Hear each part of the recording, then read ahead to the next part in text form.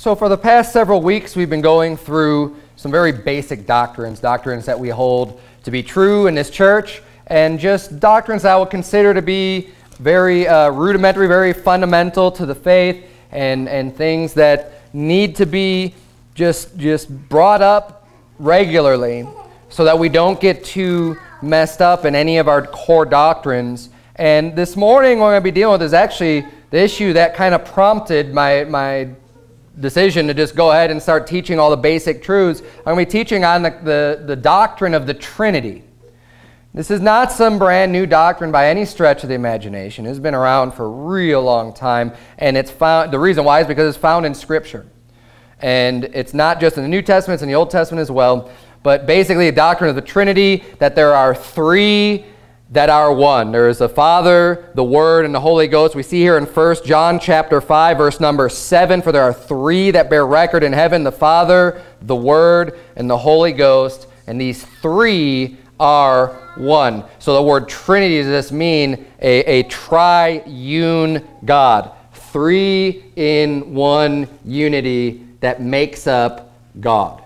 And that is the concept that I'm going to be teaching this morning. I'm going to look at plenty of evidence through Scripture to teach this.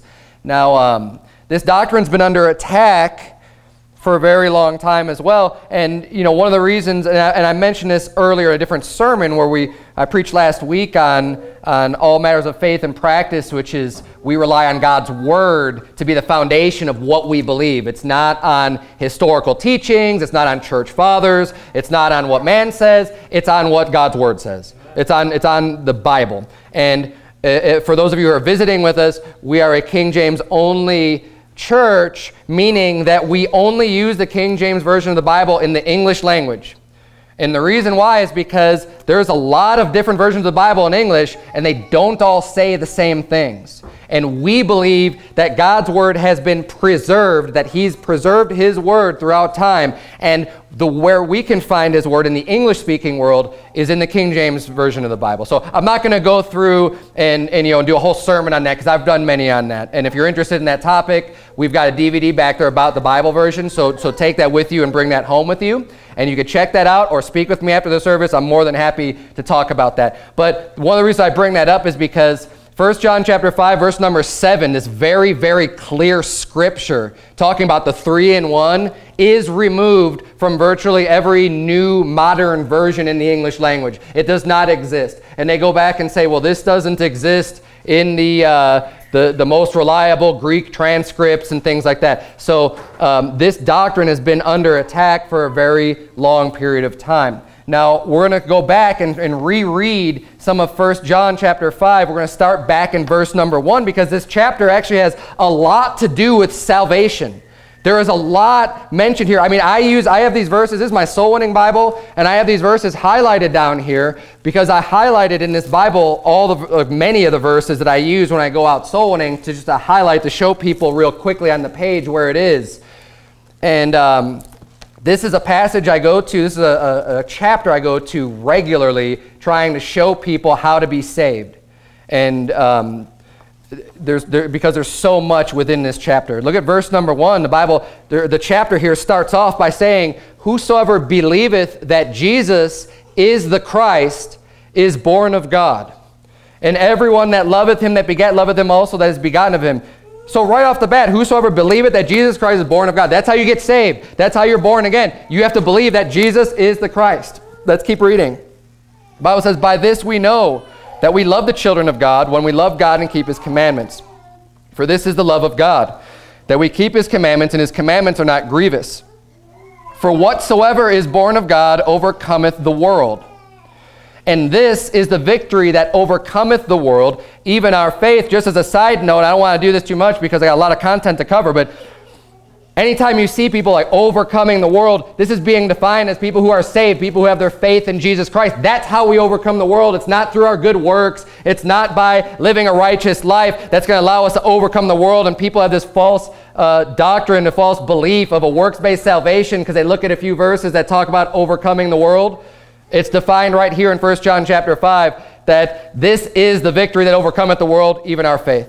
Not our good works, not our righteousness, is our faith that is the victory that overcomes the world. Verse number 5, Who is he that overcometh the world, but he that believeth that Jesus is the Son of God?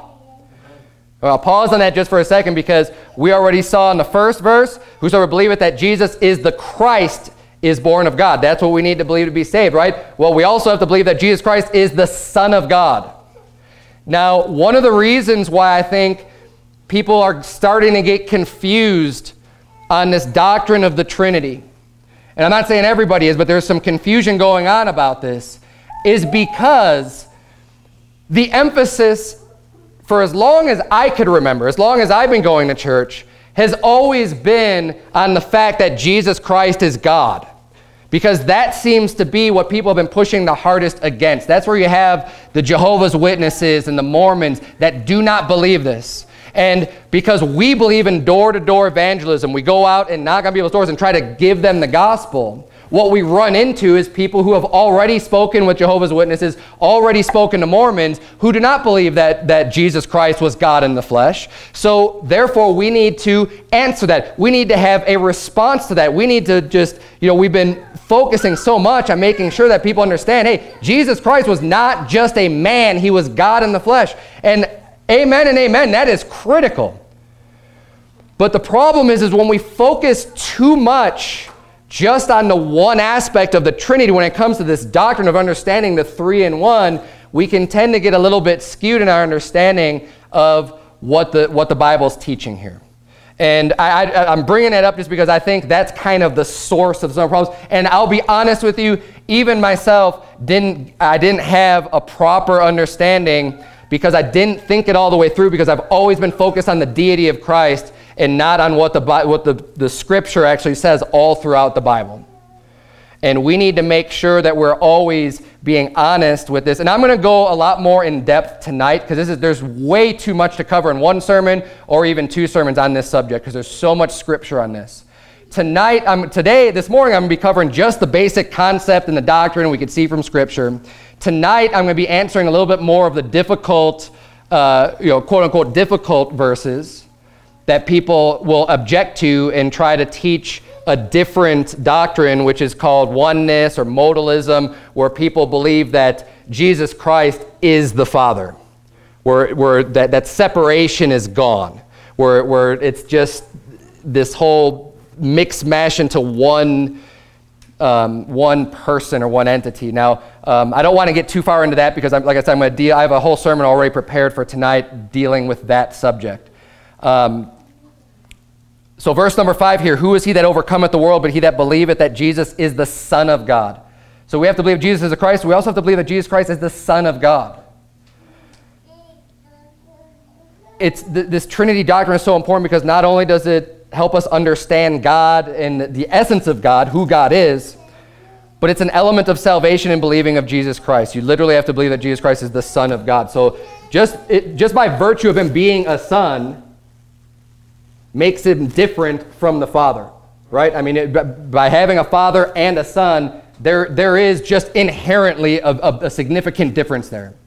You wouldn't just say that you just have to believe that, because nowhere in the Bible you're going to find that you have to believe that Jesus is the Father. Nowhere you're going to find. I mean, if you read the whole New Testament, you're going to see the Son of God, the Son of God, the Son of God. Jesus is the Son of God. You have to believe that Jesus Christ is the Son of God. The Trinity is vital, this concept, this understanding of God and who he is. And like I said, we focus so much on Jesus because Jesus is the Son of God, that also makes him God. And we're going to get to that. That's in my notes here. There's the scripture reference for that. But I want to just kind of take a step back and make sure we completely understand the Godhead as it's referred to in the Bible. Let's keep reading here in 1 John chapter 5. Verse number 6 reads, "This is he that came by water and blood, even Jesus Christ. Not by water only, but by water and blood. And it is the Spirit that beareth witness, because the Spirit is truth.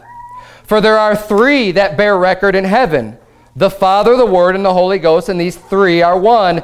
And there are three that bear witness in earth, the Spirit and the water and the blood, and these three agree in one." Now there's a foundational truth that's found throughout the Bible that is part of just justice, it's part of God's law, it's part of truth in general, and that's the importance of having more than one witness in order to establish the truth. In order to understand what is right or what is wrong, God requires there to be more than one witness, which is why in 1 John 5:7, he's even bringing up this point that there are three that bear record in heaven. There's three.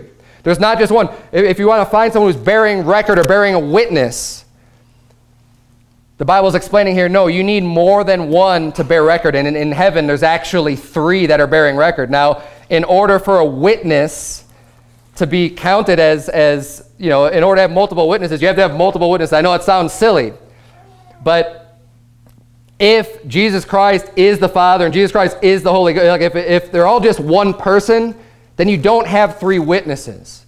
Now, the three witnesses are one because there's one God. And let me just explain it this way. I'm going to get into this a little bit further as well, but the best way to understand this, I believe, or an easy way to understand this. Now, every illustration or example falls short at some point, especially when we're describing God, whose essence is so far above us and, you know, eternal, omnipresent, omniscient, all these things that God is. When we're using, say, a human being as an example, an illustration of God, it's going to fall short. But our bodies, who we are comprised in three parts. We have a body, we have a soul, and we have a spirit. But there's one person here. There's one of us, right? It makes up one human being.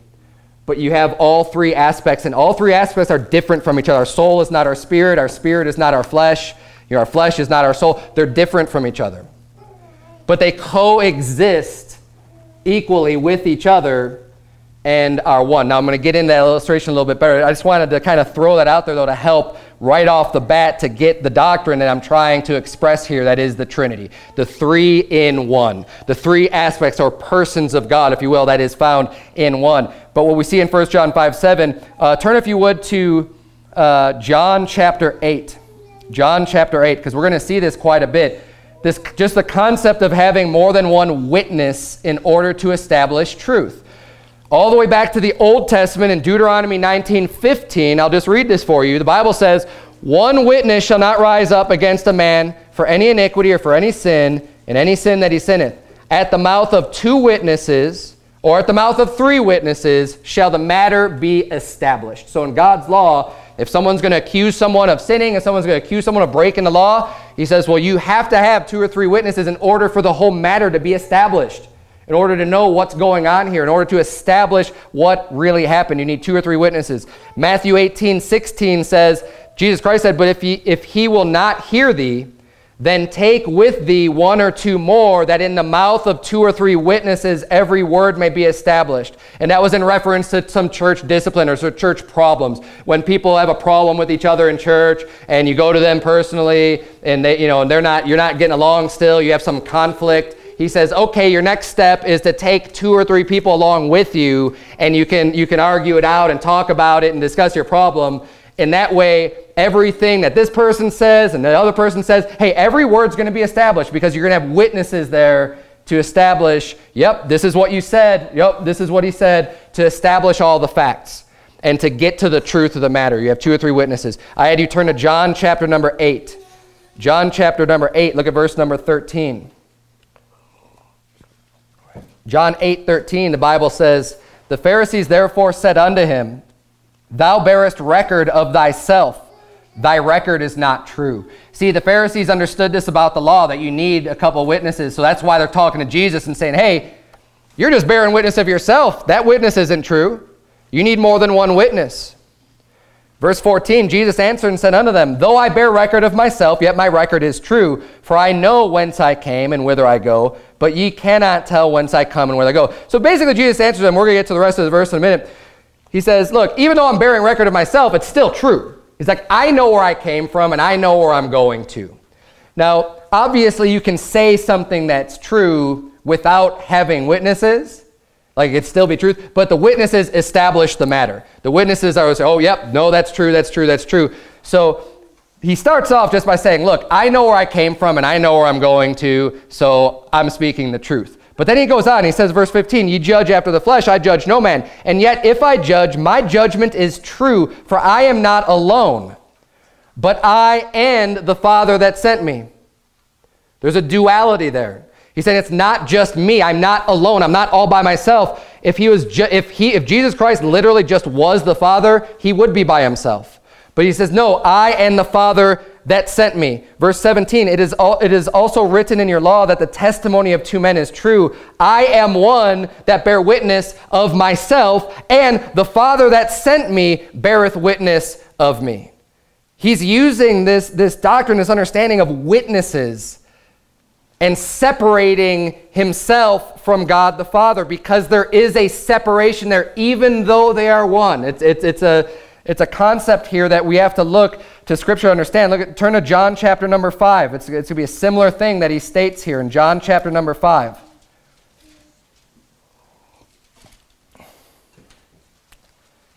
John chapter number 5, and we're going to start reading in verse number 31. Verse 31 of John chapter 5, the Bible reads, "If I bear witness of myself, my witness is not true. There is another that beareth witness of me, and I know that the witness which he witnesseth of me is true." And this is going to be talking about John the Baptist. He says, "Ye sent unto John, and he bare witness unto the truth. But I received not testimony from man. But these things I say, that ye might be saved. He was a burning and a shining light, and ye were willing for a season to rejoice in his light. But I have greater witness than that of John." So even though John bare witness of him, he's saying, I have a greater witness than John.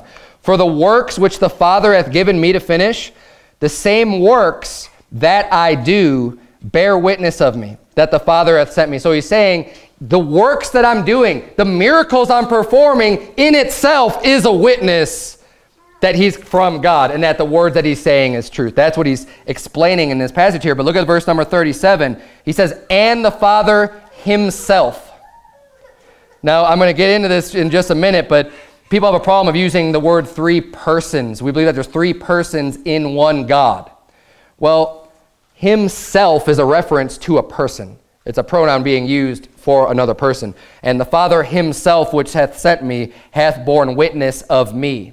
Ye have neither heard his voice at any time, nor seen his shape." And I'm going to go into this a lot more tonight. I don't remember if I actually have this in my notes, so I just want to make mention of it right here briefly. Jesus says, "Ye have neither heard his voice at any time, nor seen his shape." Talking about God the Father. There's another verse where Jesus said, if you've seen me, you've seen the Father. And that's where people want to say, see, Jesus Christ is the Father because of that verse. He said, I'm going to go into that tonight. But we can see right here, because people are misunderstanding that passage. Right here he says, you've neither heard his voice at any time nor seen his shape. You haven't seen the Father. You haven't seen his shape. You haven't heard his voice. Because they've heard the voice of Jesus, and they've seen Jesus Christ, who is God in the flesh, but he's God the Son. He's one part of that Godhead. And he says, "And ye have not his word abiding in you, for whom he hath sent, him ye believe not." Now, I don't believe there's any contradiction in scriptures, but I'm going to go into that much further detail tonight, so make sure not to miss tonight if you want to hear the rest of that. Now, obviously, there's definitely three witnesses in the Godhead. And the idea or notion of there being three persons within the Godhead is accurate, because we see that there's witnesses. It's a Bible word. It's a Bible definition being used as a witness. Well, persons is basically going to be the same thing. And as I mentioned before, we spend so much time proving the deity of Christ to fight the cults, but not enough time showing the distinctions and the threeness of the Godhead. Because when you focus so much on Jesus being God, it kind of forces you into this, into a distorted perspective of the Godhead. The fact that there are three is found way more often in Scripture. You're in John 5, right? Let's stay in John 5. We're going to jump back up now to verse number 16. And you'll find this to be true. Anyone who's on, if you've read the Bible, especially the New Testament, if you read the New Testament at all, you'll know that what I'm saying is true. Because we're always seeing references to Jesus Christ, the Son, and God the Father, and just the total separation between the two. It's all throughout Scripture. But even in this one chapter, we'll just read through this a little bit, starting in verse number 16.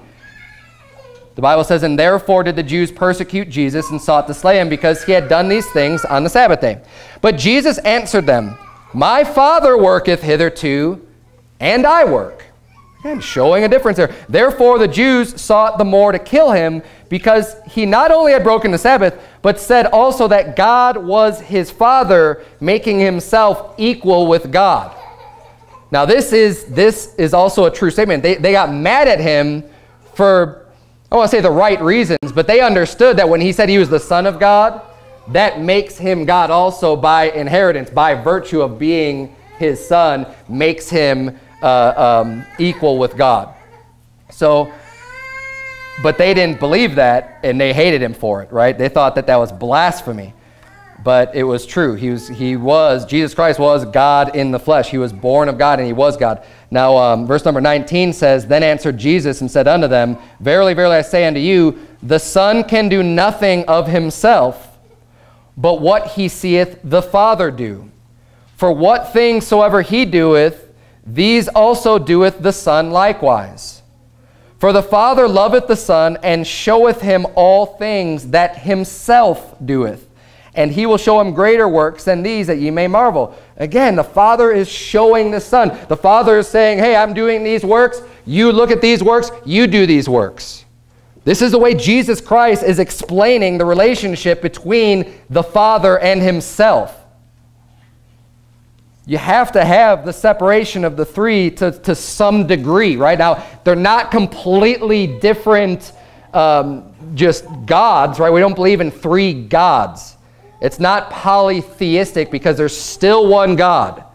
But there are definitely three aspects of God, or three persons that make up that one God here. Now, the Bible says here in verse number 23, we're going to keep reading this because this chapter is just so full of this concept and this understanding. Or verse number 22, excuse me. For the Father judgeth no man, but hath committed all judgment unto the Son, that all men should honor the Son, even as they honor the Father. He that honoreth not the Son honoreth not the Father which hath sent him. Now again, in order for there not to be any contradiction in Scripture, God doesn't want, in the Ten Commandments, he said not to have any other gods before him, right? Yet Jesus is saying, hey, you need to honor me as much as you honor the Father. Well, Jesus isn't another God. He's not a separate God. He's not some God you're putting before the Father, because he is God. But just as much as the Father is God, Jesus is God. But he's a different person within the Godhead. So, and he's explaining this truth to them. Verse 24, Verily, verily, I say unto you, he that heareth my word and believeth on him that sent me hath everlasting life, and shall not come into condemnation, but is passed from death unto life. Verily, verily, I say unto you, the hour is coming, and now is, when the dead shall hear the voice of the Son of God, and they that hear shall live. For as the Father hath life in himself, so hath he given to the Son to have life in himself. Two himselves there, two persons. And hath given him authority to execute judgment also, because he is the Son of Man. Marvel not at this, for the hour is coming in the which all that are in the graves shall hear his voice, and shall come forth. They that have done good unto the resurrection of life, and they that have done evil unto the resurrection of damnation. I can of mine own self do nothing. As I hear, I judge, and my judgment is just, because I seek not mine own will, but the will of the Father which hath sent me. And this is critical, again, to understanding the different personhood of God, that they're the three persons, because Jesus Christ himself said, it's not my own will.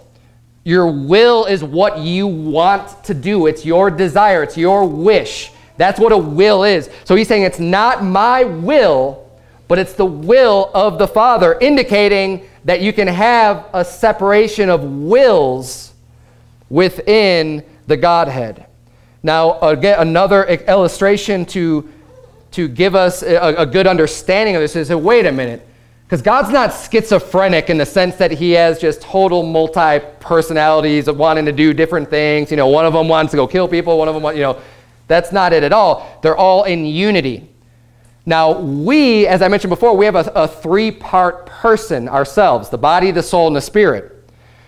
Now, right now, one way to understand this is that our spirit, when you're born again, and your spirit is born again, the Bible says that the spirit is born of God, and the spirit does not commit sin. The Spirit is what drives us into doing right. The Spirit will always want to do what is good and righteous in God's eyes. But the flesh is what makes us want to sin, makes us want to disobey God. So we have, in a sense, a dichotomy within ourselves where the Spirit is willing, but the flesh is weak. And in that regard, we could comprehend, well, I can see how there can be different wills. Now, the wills within our body between the flesh and the Spirit are contradictory to each other. God's different, the three personhoods are not contradictory. They're all in unity. So ultimately, when this flesh dies in our own bodies, we will have a new glorified body that will not be sinful. And then we will no longer have this struggle of one will of the flesh versus one will of the Spirit. Does that make sense? And I'll prove that from Scripture. That was kind of the last of my notes here. But I'm going to just read the passage for you. Stay, if you would, in John, because we're going to spend a little bit more time in John. But in Romans chapter number 7, if you want to just make note of this, you can look at it later. This describes exactly what I was just teaching. Romans 7 verse 14 says, "For we know that the law is spiritual, but I am carnal, sold under sin. For that which I do, I allow not. For what I would, that do I not, but what I hate, that do I." Now, it's a little bit of confusing language when you kind of hear it, but when you take the time and look at it and think about it, what he's saying is that the things that I do, I don't want to do. He said, I allow not. That which I do, I allow not. I end up doing things I don't want to do. Now, isn't this true of everybody? Aren't there things that you have? You have values, you have morals, and sometimes you just end up doing things that you don't really want to do. And he says, for that I would, the things I want to do, the things I really want to do, oh man, I really want to serve God, I really want to be reading my Bible, I really want to be doing all this stuff. He says, I end up not doing those things. So he's explaining what's going on within himself. Verse 16 says, "If then I do that which I would not, I consent unto the law that it is good. Now then it is no more I that do it, but sin that dwelleth in me. For I know that in me, that is, in my flesh, dwelleth no good thing. For to will is present with me." I have a will. He says, "But how to perform that which is good I find not. For the good that I would, I do not. But the evil which I would not, that I do. Now if I do that I would not, it is no more I that do it, but sin that dwelleth in me. I find then a law that when I would do good, evil is present with me. For I delight in the law of God after the inward man." That's delightful. God's law, yes, the law is good. I delight after God's law, after the inward man. "But I see another law in my members, warring against the law of my mind, and bringing me into captivity to the law of sin which is in my members. O wretched man that I am, who shall deliver me from the body of this death? I thank God through Jesus Christ our Lord. So then with the mind I myself serve the law of God, but with the flesh the law of sin." It's very clearly laid out in Scripture that we have this dichotomy, and anyone understands that who's born again living today, because we still have this flesh. But this is how you can maybe help to understand the concept. How can Jesus Christ have one will and God have a different will? Now, because they are God, their will, and because they're sinless, and all the attributes of God are assigned to each part of the Godhead. They have all the same, because there's one God. But there is a difference of will, but the wills are still in unity with each other. Jesus Christ never committed a sin while he was on this earth. Why? Because his will was still in unity with God. But here we see him saying, well, I don't seek my own will, but the will of the Father. Which also means we show a submission to the Father as well, as far as who's giving the direction and the focus within the Godhead. Another example of a difference of will, I'll just read these for you. Luke 22:42 says, saying, "Father, if thou be willing, remove this cup from me. Nevertheless, not my will, but thine be done." This is when he was praying in the Garden of Gethsemane. And that's just one reference of it. There's all the other Gospels have the same exact reference of him praying to God in the garden, praying to the Father, the Son praying to the Father. saying, you know what? I don't want to go through with this, being crucified on the cross and everything. If there's another way that I can be the Savior of the world, if there's another way that we can do this, I'd rather do that. Because he's facing something. But see, he still says, but not my will, but thine be done. I'm still here to be a servant. I'm still here to do what it takes.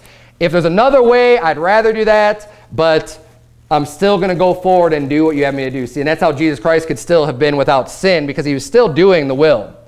He was just trying to find any other way around it. And that was that slight difference of will there. He's saying, well, I'm not going to do according to my will, but thine be done. John 6:38 says, for I came down from heaven not to do mine own will, but the will of him that sent me. We see this in multiple places. If you have a difference of wills, you have a difference of persons. These verses cannot make sense unless Jesus and the Father are separate persons within the Godhead.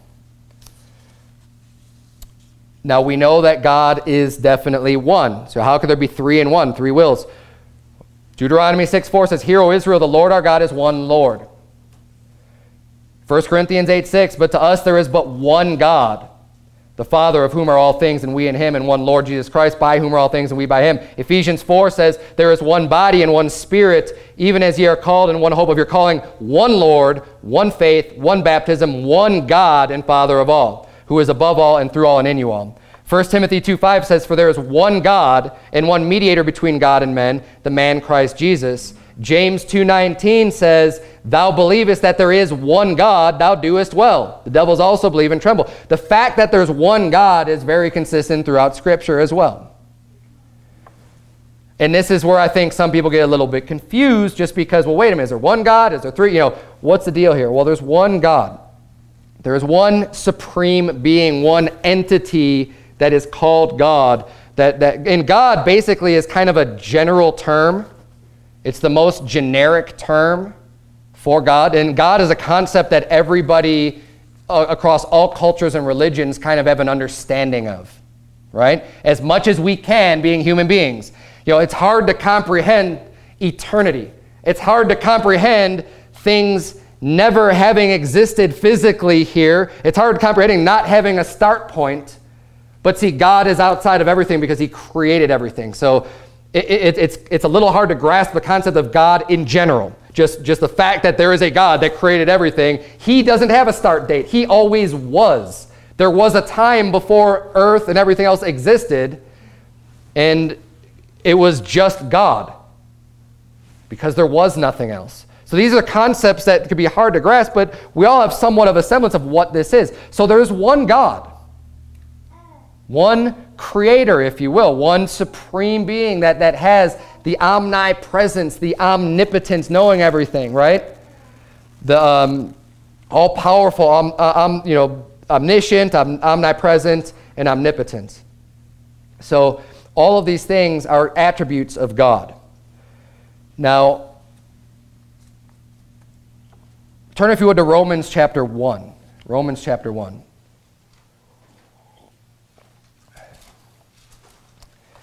And all three persons of the Godhead have those qualities of God because there's one God.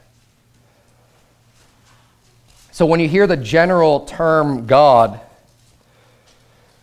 and this is going to be important too when you do your reading, because this actually, a lot of the events that came up recently, and if you're not familiar with them, it's not that big of a deal, but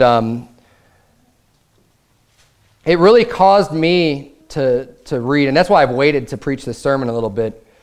Because in my own reading and understanding of the Bible, we want to look at all the words very carefully so that we're not getting confused or screwed up on any doctrine. And even things that you kind of feel like it's easy to gloss over. Be reading very carefully what all the words say and what they mean. And understanding God and who he is and how the Trinity works. When you look at the different terms used to describe God or identify God, when God is used, it could be used specifically for one aspect of the Godhead as well as all three combined. It's a usage that is determined by the context of the word. But God, the fact that God exists as a Godhead, I just want to show us in Romans chapter 1 before we move on from this point. Romans chapter 1, verse 19, the Bible says, "Because that which may be known of God is manifest in them, for God hath showed it unto them. For the invisible things of him from the creation of the world are clearly seen, being understood by the things that are made, even his eternal power and Godhead, so that they are without excuse." Romans 1 there in that passage is talking about people, his creation, God's created beings, us as individuals, are without excuse to know who God is. Because he's saying that the invisible things of God, in verse 20, from the creation of the world, they're clearly seen. He's showing us who he is even through his own creation. He's manifesting himself to us. He says, being understood by the things that are made, even his eternal power and Godhead. The fact that there's a Godhead consisting of three parts is found even within nature, even within his creation. Things like, there's so many things that exist in threes. You have time, space, and matter. You have water, which is another illustration I like to use when I go out and preach the gospel to people and get them to understand this concept of the Trinity. Water can be found as a solid, a liquid, or a gas. Or you have ice, water, and steam. But it's still all H2O. That's the composite, what makes up water. The essence of water, H2O, is all the same in those three forms. And that, it's an illustration. Again, it falls apart at some level when you're describing God. But God has an essence of who God is, that being. And there's the three manifestations, there's the three aspects of God, like the solid, liquid, and the gas. It's demonstrated to us in that sense. Or like an egg, right? If you have an egg, you have a egg white, an egg yolk, and the egg shell. There's three parts to that egg, but there's one egg, right? There's one thing called water, but it exists in three different states. There's one, and again with our body, the body, the soul, and the spirit. Now each part of these is not the other part. They are separate and distinct from each other, but they make up a whole. They make up one whole thing. The body is not the soul. All three comprise the human. There are attributes that are common to God that make up one God. These attributes are shared by the three, but don't let shared attributes confuse you into making each member identical. Just as much as you don't want to make the three aspects being confused into making them completely separate either, and not having a unity, not being one God.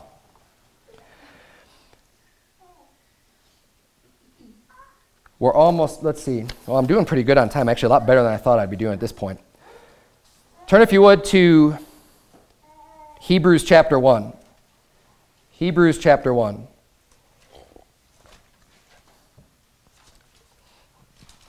Because there's definitely three persons within the Godhead. And this is a term that I don't shy away from at all. I've heard some people not like using this concept, but we've already demonstrated that there's there's wills that are different, right? We saw the wills that are different between the Father and the Son can have different wills. We're going to even see the word person being used to identify the different persons within the Godhead. In Hebrews chapter 1, verse number 1, the Bible reads, "God, who at sundry times and in divers manners spake in time past unto the fathers by the prophets, hath in these last days spoken unto us by his Son, whom he hath appointed heir of all things, by whom also he made the worlds, who being the brightness of his glory, and the express image of his person," wait, of whose person? The Father's person. Right? Jesus Christ is the image, the express image of the Father's person. That's why I make note of that. "And upholding all things by the word of his power, when he had by himself purged our sins, sat down on the right hand of the Majesty on high." 2 Corinthians chapter 2, verse number 10. I'll just read this for you. It says, "To whom ye forgive anything, I forgive also. For if I forgave anything, to whom I forgave it, for your sakes, forgave I it in the person of Christ." So now we see Christ having a person. The Bible using the word person to describe Jesus. You have the person of the Father, you have the person of the Son. Now, the Bible doesn't call the Holy Ghost a person, but I mean, it would follow through that you have three persons when you have three in one. Okay, there's not a specific verse like there are for these two that say that there's a person. And having three, it just exemplifies the serious distinctions between the three aspects of the Godhead while still having one God. Turn, if you would, to John chapter 14. John chapter 14. And then after that, we're going to go to 1 Corinthians 15. If you want to get ahead. John chapter 14 and 1 Corinthians chapter 15. I know we're going through a lot of scripture tonight, or this morning, excuse me, but it's important. I mean, as I taught last week, everything that we believe should be based on what the Bible says. So hopefully we'll be taking notes and paying attention to these and looking them up later. See if what I'm teaching is accurate, if it's true, if it follows along with the rest of Scripture. But there's just so much here. And that's why I have to divide my sermon up into basically two parts, because there's so much Scripture to deal with. It's all throughout Scripture. So hopefully you're seeing what I'm trying to teach this morning. John chapter 14, verse number 28. The Bible says, and this was Jesus Christ speaking, "Ye have heard how I said unto you, I go away and come again unto you. If ye loved me, ye would rejoice, because I said, I go unto the Father. For my Father is greater than I. And now I have told you before it come to pass, that when it is come to pass you might believe. Hereafter I will not talk much with you. For the prince of this world cometh, and hath nothing in me. But that the world may know that I love the Father, and as the Father gave me commandment, even so I do. Arise, let us go hence." So we're starting to see here now also a chain of command or authority structure within the Godhead. Because Jesus Christ said, "My Father is greater than I," in verse 28. He said, He's greater than me. He also said in verse 31, "As the Father gave me commandment," the Father commanded the Son. He's saying, that's what I'm doing.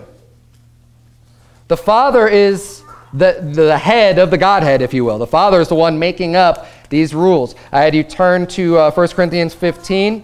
I'm going to read for you from John 20. John 20, verse 17 says, "Jesus saith unto her, Touch me not, for I am not yet ascended to my Father, but go to my brethren and say unto them, I ascend unto my Father and your Father, and to my God and your God." That was Jesus Christ talking about the Father being his God. 1 Corinthians 15, look at verse number 23. 1 Corinthians 15, verse number 23. The Bible says, "But every man in his own order, Christ the first fruits. Afterward, they that are Christ that is coming." And this is talking about the resurrections. There's three resurrections, okay, just to get you in the context of what we're talking about here. Christ the first fruits, for Christ was the first one risen from the dead. Afterward, they that are Christ that is coming. When Jesus Christ comes back in, there's going to be another resurrection. That's the rapture. And then cometh the end. Look at this. "When he shall have delivered up the kingdom to God, even the Father." This is talking about after the millennial reign of Jesus Christ. So when Jesus Christ comes back, there's a rapture. God pours out his wrath. Then there's a millennial kingdom set up for 1,000 years. Jesus Christ is going to be literally ruling and reigning on this earth, and he's going to have all power. He will be at the top of the structure within the Godhead. He will be the one in charge of the three that make up the Trinity.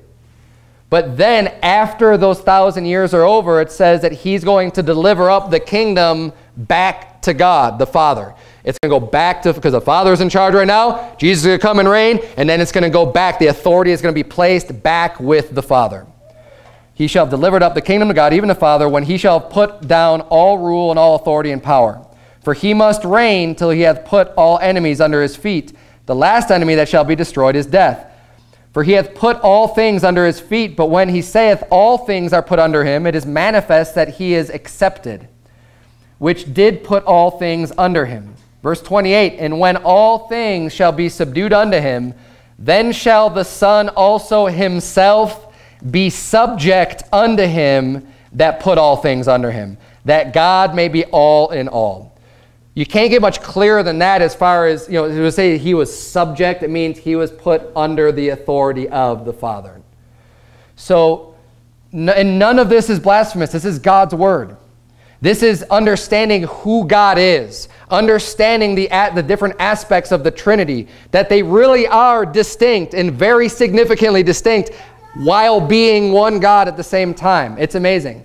And this sermon, I'm focusing a lot more on the differences, because almost every time I preach on this in the past, I'm always focusing on Jesus Christ being the deity. And that's my fault for not explaining thoroughly in the years that I've been pastoring. But it does need to be expressed completely, that just as much as Jesus Christ is God in the flesh, and that we worship and serve Jesus Christ, who is the deity, he is God.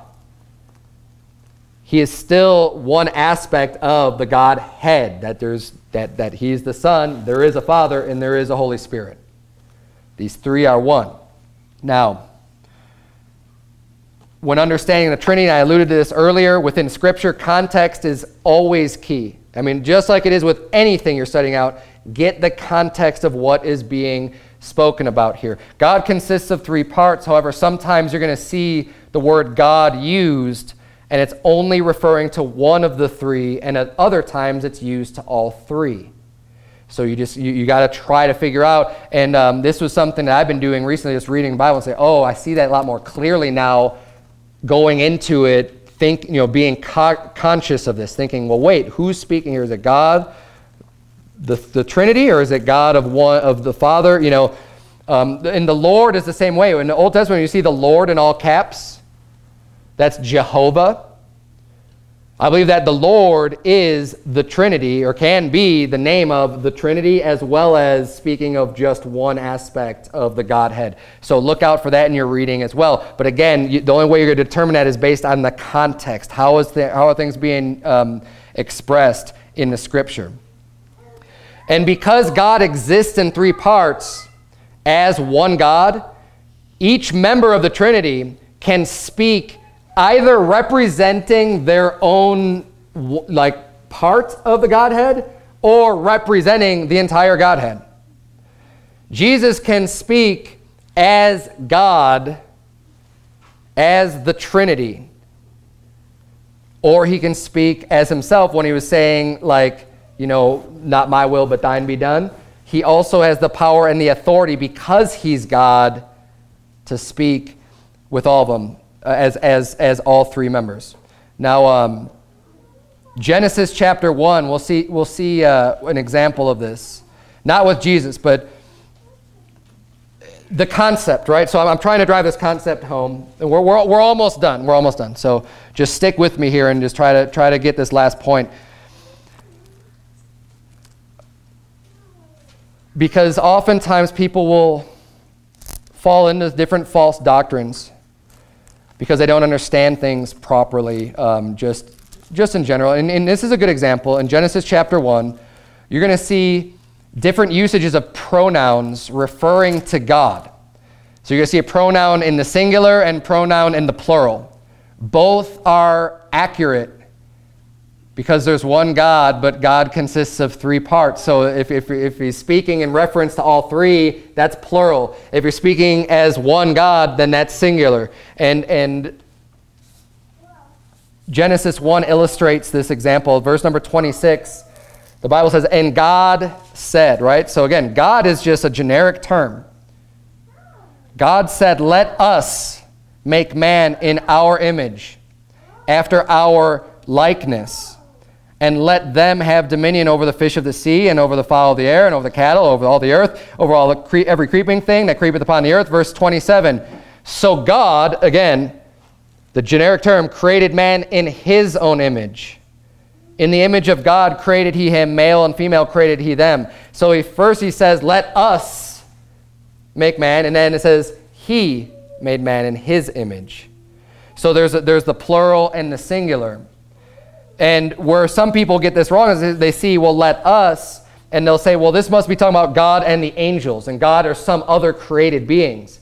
But the Bible doesn't say that we're created in the image of angels. Right. That's where that falls short. But it's just this lack of comprehension or understanding when you use a plural pronoun here. Well, how can this be saying us? Because it's God. Because God is 3 in 1. There is a Trinity there, and that's why it's perfectly acceptable and fine to use a plural pronoun in reference to God, as well as a singular pronoun in reference to God. So Jesus is God. The Father is God. The Holy Ghost is God. But Jesus is not the Father. Jesus is not the Holy Ghost, and the Father is not the Holy Ghost. They are 3 distinct. They are 3 witnesses, but they are one God. One other place where people get screwed up with this, and this is the last point, but this will be my last example on this. I'm going to go into a lot more tonight. But when Jesus died on the cross, right, if you remember that, he said to the thief on the cross, he says, "Today shalt thou be with me in paradise." Right? Now, the Bible records in Acts chapter 2 that Jesus Christ's soul went to hell for 3 days and 3 nights. He bare the sins of the whole world. He died on that cross. The Bible says his soul was in hell. So what happens is without having a proper understanding of the Trinity and Jesus being able to speak as God, the Trinity, they come up with a weird doctrine saying, well, paradise is in the heart of the earth. No normal understanding of the word. I mean, paradise is used, I think, only 3 times in the Bible. But when you look up paradise, paradise is talking about heaven. I mean, we know what paradise is, right? It's not something it's not a place that's surrounded by fire and brimstone. Hell is a place that is fire and brimstone. And that's where Jesus went for 3 days and 3 nights, because he bare the sins of the whole world. Because he literally paid for our sins when he died on the cross. But then he rose again from the dead, having the keys of death and of hell. Because that's where he went. I mean, the scripture is clear about that. But people then don't understand this and say, well, wait a minute. How can he say you're going to be with me? Because he is God and part of the Trinity, and God the Father is in heaven, and the Holy Spirit. So he was with God the Father. He was with the Holy Spirit. He was with him in the sense that he's God.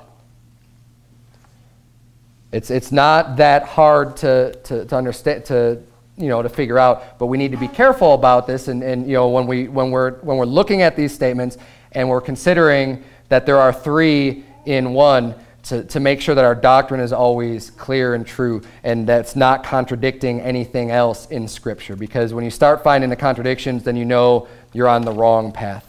Let's bow our heads and have a word of prayer. Dear Heavenly Father, Lord, we thank you so much for all the truth found in your word. God, I pray that you would please help our human minds to comprehend this subject. And Lord, it really isn't too extremely complicated. You've given us so many examples to help us to understand the essence of who you are. And Lord, it truly is amazing, and we thank you for sharing so much of yourself to us and helping us to know who you are. Lord, I pray that you would just help open up our hearts and our minds to your words, and that you would lead us in all truth and wisdom, dear Lord. And I pray that you please bless the soul winning time this afternoon. Help us to lead many people to your Son, Jesus Christ, that they might believe on him and receive the gift of eternal life. And it's in Jesus Christ's name that we pray these things. Amen.